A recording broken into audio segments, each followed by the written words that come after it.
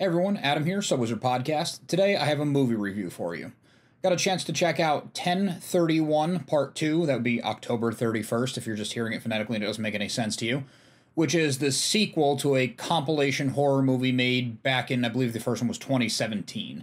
I hadn't seen the first one, but I didn't think it would matter stepping into the second one because this is kind of done in a, almost the Grindhouse style, where there's individual segments that don't really have much to do with each other. Maybe a couple things cross over, or there's some tonal similarities.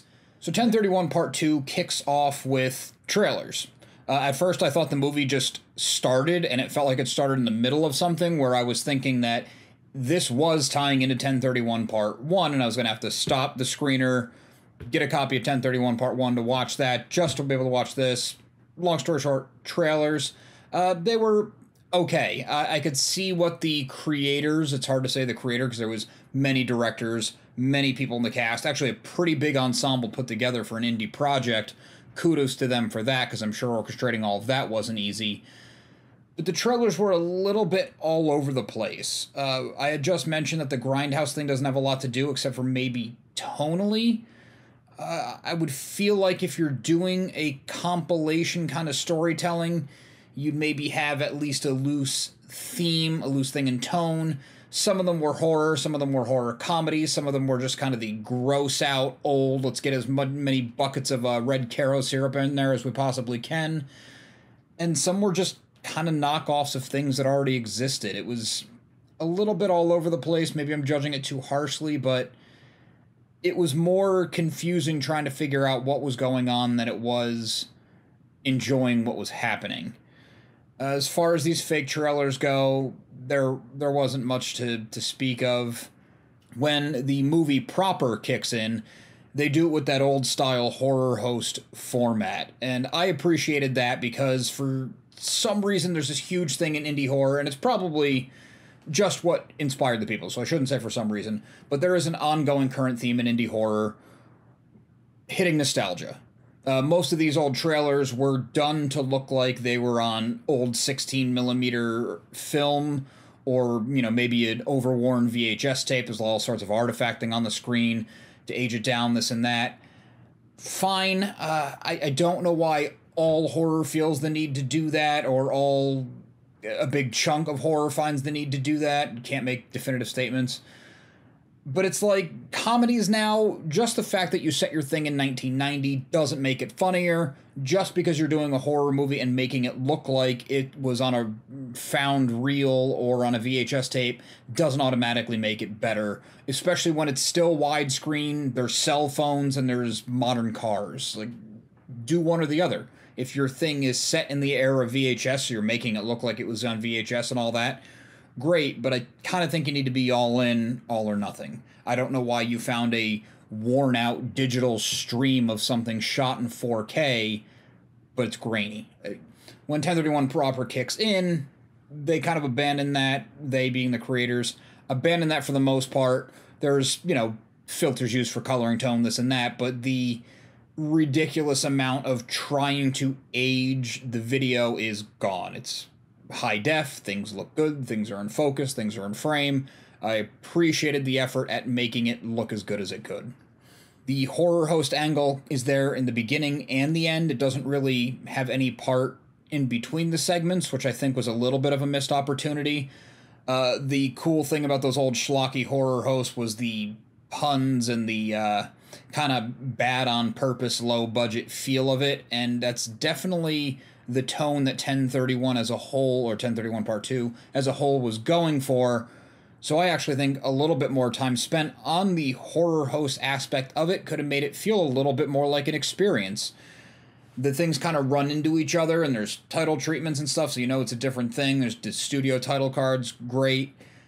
The first segment is the quintessential horror movie of babysitting gone wrong. There's a pretty decent twist near the end. I don't want to delve too specifically deep into any one of these in case you do want to see it. I don't want to give everything away from you, or giving everything away for you, but it's the, you know, girl goes to babysit, it's Halloween night, the parents are going out to a Halloween party, and for some reason the dad of the child who's being babysat is incredibly abrasive, and that never comes up again, so that seemed entirely unnecessary. I think it was supposed to be for laughs. She bribes the kid with a old horror movie, something the kid should definitely not be watching, in order for her to have her boyfriend over and the kid not tell his parents.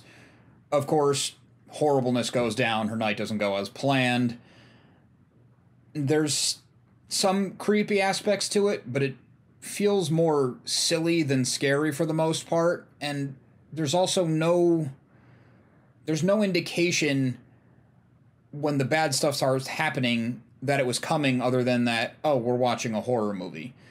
These are only like 30-minute long shorts, so I guess they didn't have a ton of time for world building, but I feel like there could have been a hint or two dropped that you knew something horrific was going to come, other than the fact that you should be expecting something horrific to come because the movie you're watching is called 1031 Part 2. That is a bit of a common thing I'm going to have to say across all of these, really. So the second short we get in 1031 Part 2 was by far my favorite. It tackles the ride-sharing app thing, which is a huge trend right now. Everyone's using it. And it's also ripe for horror movies, just getting in cars with strangers, of course. I mean, how many hitchhiking movies were there in the 1970s with that very message of don't get in cars with strangers? So you're kind of following this sad sack guy who I think he picks up, really weird guy. I mean, a guy you'd only pick up because it's Halloween and he's strange. And there's some cool, subtle things done with the effects. I feel like the filmmaker behind this one maybe not had the most talent, but had the best vision for what they were getting across, and also how to do more with the little bit that they had. I don't know what the individual budgets for these things were. I didn't look that far into it. So you're following the sad sack guy around, and his wife or girlfriend wants him home. She wants to spend Halloween with him. He knows it's a good night to make some money driving for generic name your rideshare app, insert the blank. The main guy he's at least planning to kill himself, is the impression you get in the beginning, which, again, credit to the filmmaker, there's actually some setup. It doesn't just totally come out of nowhere, and it becomes something of a be careful what you wish for, which I really like in horror movies because there's so much of that going around. Or kind of the Saw thing, and let's just go back to like the original Saw movie, not Spiral or Saw 73 or whatever we're up to now, where once he's faced with the possibility of death, he's afraid and he's not sure he wants it, and the entity staring him down is kind of saying, you wanted this. Why?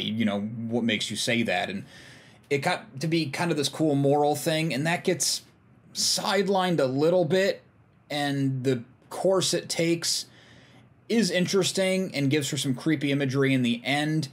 And if they just held that line a little tighter, I think it would have been even better. But I really did enjoy the second segment. It was going into the third segment, I was, feeling a little bit better about what I was getting into, because the first one put me off. The trailers before that really put me off. It got to the point in the trailers, because there was like 12 minutes of trailers up front before we get to the movie proper, and then getting into the first segment, which was a half hour long. I was like 40 minutes into this thing, just kind of checking the time, and oh man, I got over an hour to go still, and that's never a place you want to be with watching a movie, especially one that's only 105 minutes long. Especially when you're watching one of shorts. The shorts should make it feel a lot faster. So going to the third installment, I was feeling a bit better about things, and then it was started off as kind of a, trick-or-treaters being menaced, people getting killed in houses, which you've seen a million times, by Jason Voorhees in all but name. It was an insanely blatant ripoff, and I was like, how are they getting away with this? I mean, I guess you can't really trademark hockey mask machete tall guy, but it was so blatant, I found it more off-putting than anything until I saw what they were doing. But the Jason Voorhees character is not supposed to be Jason Voorhees. He's supposed to be a type. And then there are other types of things you've seen, and it's supposed to be familiar. That becomes the entire point, and you realize this slasher ripoff is not a slasher ripoff, but it's kind of a slasher parody, pointing out the ridiculousness of the slashers. And I actually really did appreciate what they were going for once I saw what they were going for. Again, there could have been a little bit showing you what they were doing before it exactly got there, you know, plant those seeds so maybe you don't catch on before they want the reveal, but so when the reveal comes, you say, oh, those things I saw made sense. All these parts lead up to the whole. It's just kind of one thing, and then, oh, this is what we're doing, enjoy it. And for the most part, I did, but just that little bit more of fine-tuning. When the fourth segment started, I thought it was going to replace the second one as my favorite.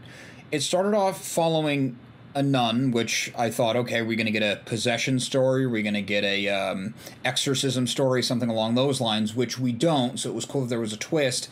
And if you've been watching my videos for any amount of time, you know how many times I repeat that I like it when horror movies deal with real life. Example, the second segment dealt with depression and, you know, suicidal thoughts, mental health, and did that with a horror twist.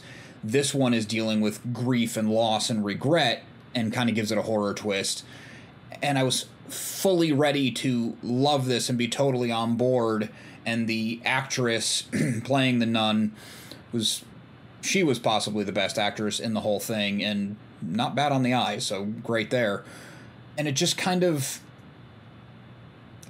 never fully finds its way. Maybe because I don't have the experiences or never had the experiences that the character is dealing with, but it was almost there. It was a really, really great attempt, and it just didn't quite stick the landing for me.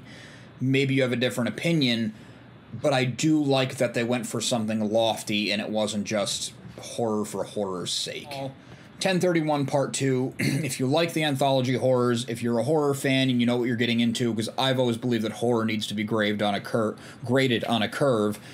I got more enjoyment out of it than I didn't. The trailers didn't quite work for me. I think if they pared down how many they put in and just picked the strongest ones and peppered them throughout, it would have been better. The person they picked for the horror host, I didn't think did a great job as a horror host, but it also didn't get a lot of screen time. So with some snappy dialogue and maybe a bit more time spent, you know, in between the segments, to do it like the horror host, go into commercial break, put in one of the trailers, you know, really crafted that experience that had just taken the ingredients and, you know, seen what order they stuck in. Just little edits like that, I think, would have gone a long way. You could have cut the runtime down a little bit. The trailers would have felt stronger if you just picked the best ones. And if you put them throughout the thing with the horror host as buttons, you would have crafted that Friday night, you're a kid at home, you want to watch something scary with the lights off. You could have gotten that feeling a lot more with just some tweaking, really just some repositioning, not even having to reshoot or spend more money or anything like that. So 1031 Part 2 is available now. If you're into horror movies, if you're into horror anthologies, I've definitely seen worse. There was at least 2 segments that I really liked, the second and the fourth, so if you watch it, keep that in mind. See what you think. Maybe we go for different things in horror. But thank you to the studio for giving us the opportunity to check that out. You can get that on VOD, wherever you get your VOD.